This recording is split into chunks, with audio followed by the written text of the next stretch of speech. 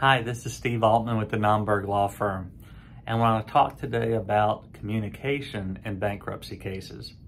Communication is important in everyday life with everything that we do, but in particular in bankruptcy, the information that you provide to your lawyer is what ultimately gets put into your bankruptcy petition.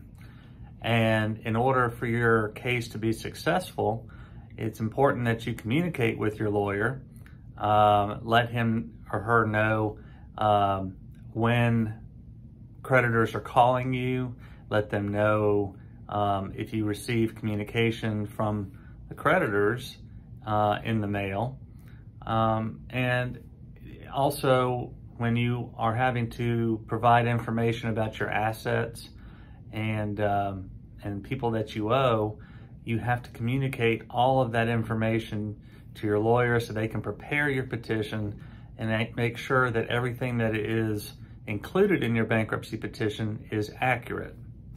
So it's just extremely important to communicate. So if you're getting calls from creditors and you think I can help you with a bankruptcy, or if you have any questions about bankruptcy, please reach out to me at 205-930-6900, or you can reach us through our website at www.nomberglaw.com. Thank you.